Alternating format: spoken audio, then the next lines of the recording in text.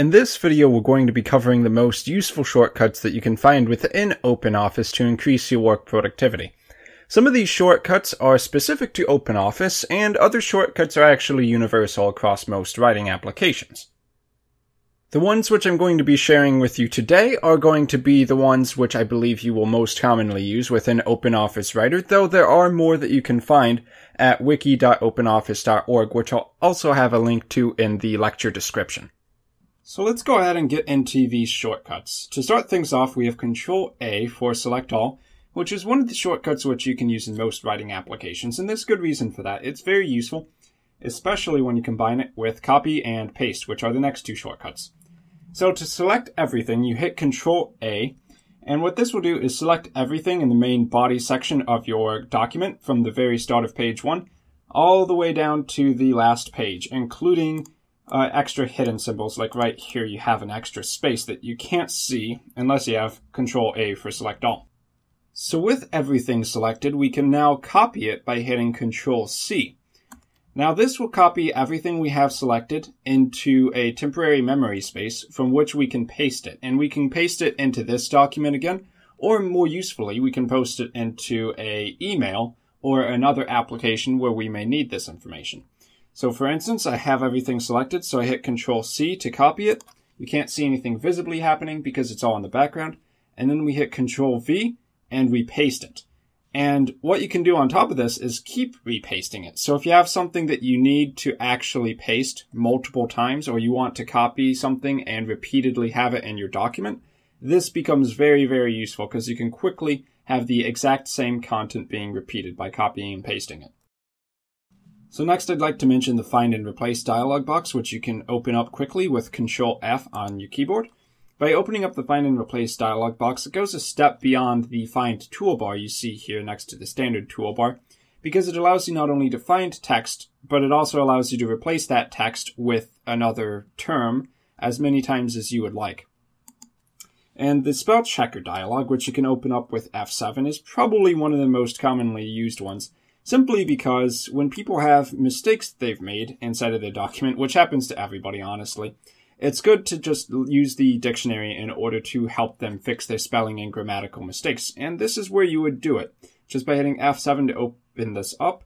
Of course, you'll notice here that it will say CTRL for a control is incorrectly spelled, and that's just because the dictionary doesn't actually recognize that CTRL is short form for control. So you have to be careful when you're using the spell checker, because sometimes it'll make suggestions which are actually incorrect. So use your brain, and it's still a useful tool because it will make the right suggestions in most cases. You just have to watch out when it makes a faulty one or doesn't recognize how a word is actually spelled because it's not in the dictionary. Next up, we have the Align shortcuts. Now these are very good when you're working with headers, because sometimes you want a header to be centered on the page. It just looks a lot nicer. In rare circumstances, you may want something to be aligned right.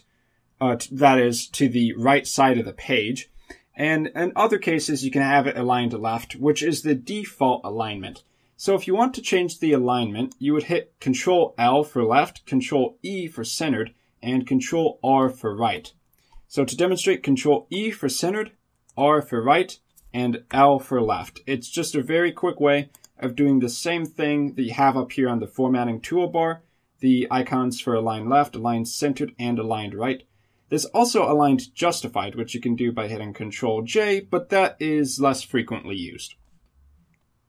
Next in the list of standard writing application shortcuts that you can use is undo and redo. In almost all cases, it's Control-Z to undo and Control-Y to redo. For instance, I was messing around with the alignment a second ago, so if I wanted to go back to the previous alignment I had it at, I could just hit Control-Z, and I don't even have to remember personally where I had it, because the computer does that for me. And if I want to redo the left align, instead of hitting Control-L, I can hit Control-Y. Now, when this becomes useful is when you have very complex tasks that you want to undo or redo, and you don't remember exactly how you just did it. That's when undo and redo becomes a very important tool, because the computer will always remember what you just deleted, how you just typed something out, the exact header style you changed to, etc., etc. So remember, Control Z to undo and Control Y to redo your last action. Next up, we have the shortcuts for managing paragraph style. Now, what it means by paragraph in the context of OpenOffice Writer is usually going to be when you hit the Enter key on your keyboard, that breaks off into a new paragraph. And you can see when you have a paragraph break, actually, by going up here to the non-printing characters or hitting Control F10, which will show you this little symbol, which represents paragraph, every time you've actually created a new paragraph. Just FYI. But what these paragraph settings will do is let you change between different styles of header or the default body text paragraph style. Now, the default style is going to be Times New Roman by default. Of course, you can actually change what it means for a style to be in default, heading 1, heading 2, etc. But by default, if we hit Control 0, it'll change it to 12-point font Times New Roman, which is fine. In many cases, that's what you would use to write a document, so that's why it's the default style. But let's say that we wanted to actually take this and make it a heading. You could play around with the formatting toolbar up here and change it to heading 1, or you could simply hit Control 1 while you have it selected, Control 1 to make it a heading 1. Heading 1 being the largest of the headings. Normally it goes through heading 1 to heading 5, or in some cases 6, depending on what program you're using. Control 2 for a slightly smaller heading 2 paragraph style, and Control 3 for heading 3. Of course, this also goes on to heading 4 and heading 5, predictably by Control 4 and Control 5, but those heading styles are very rarely actually used.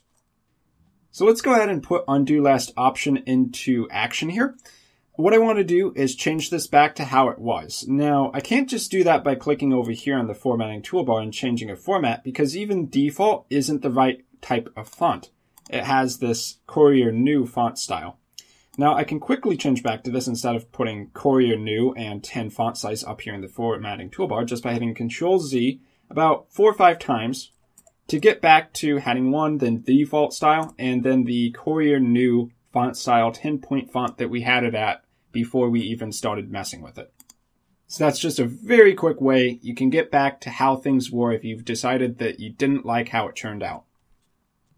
Now, you know, of course, as I explained a minute ago, that if you hit Enter on your keyboard, it will create a new paragraph.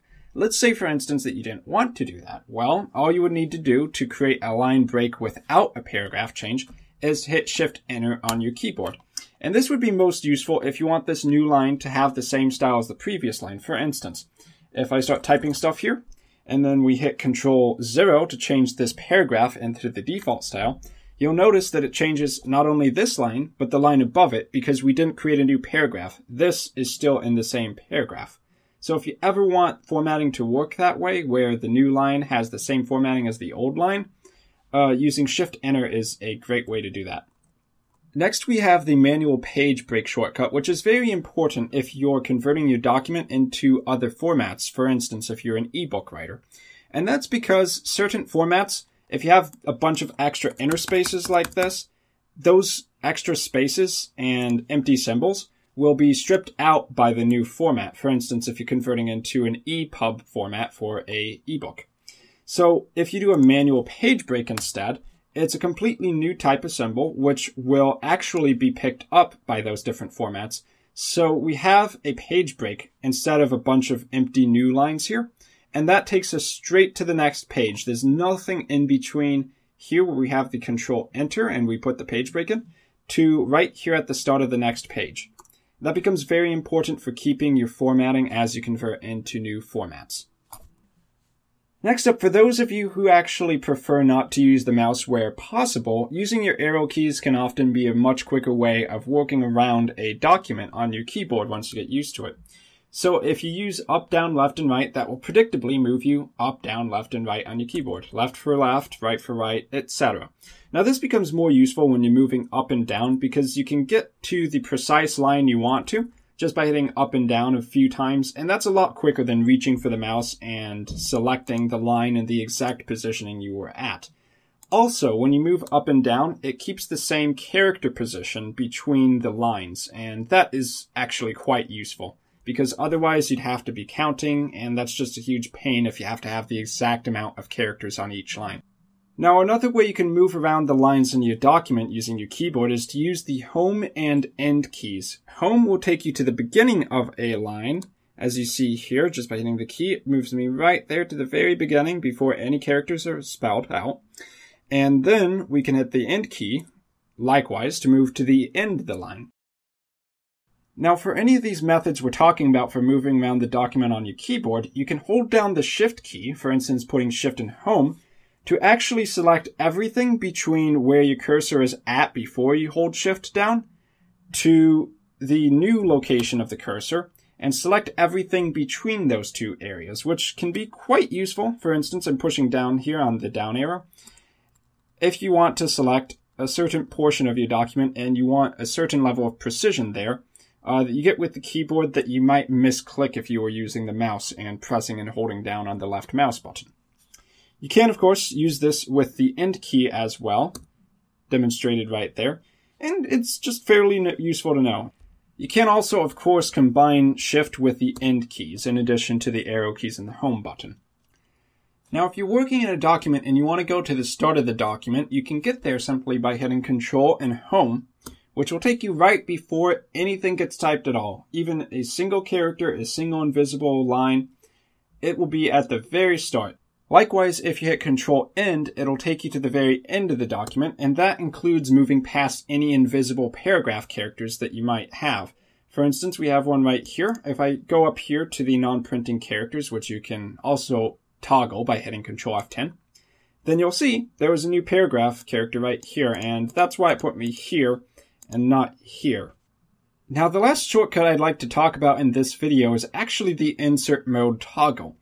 If you remember from the last video when I was discussing the interface, right here you can actually see the current insert mode we have selected, and this has two modes. One is insert, which is the standard way of typing characters into a document. In other words, when you're typing a character, regardless of what's in front of it, it will add a new character in instead of overwriting whatever's in front of it. However, if we toggle this by either left-clicking down here or hitting Insert key on the keyboard, which is the shortcut, and we put it in overwrite mode, then anything in front of where our cursor actually is going to be deleted as we start typing. And you can see this because the text will be blinking in front of it. So for instance, let's type some characters in here, and you'll see every character is overwritten by the character we type on our keyboard. Now this is really useful to know. Not necessarily because overwrite is something that people commonly use, but because it's one of those modes that's easy to get toggled into and very annoying if you don't know what's going on. If you're stuck in overwrite mode and you want to go back and add some characters in without overwriting the text, then all you need to do is hit Insert key on your keyboard. And whenever you see that blinking text, it's just good to know that probably means you're in overwrite mode. So Insert key to toggle that off, and you can go back to your normal way of typing characters in, where it gets added rather than overwritten. Now, of course, in this video, I only talked about the shortcuts which I felt were most useful and most practical inside of OpenOffice Writer. But if you want to go learn more about the shortcuts, you can find them on wiki.openoffice.org. using this direct link, which I will actually put in the lecture description, so you don't have to type it all in, but it is right there on screen if you feel the need to do that. So that's it for this video. Till the next one, see you then.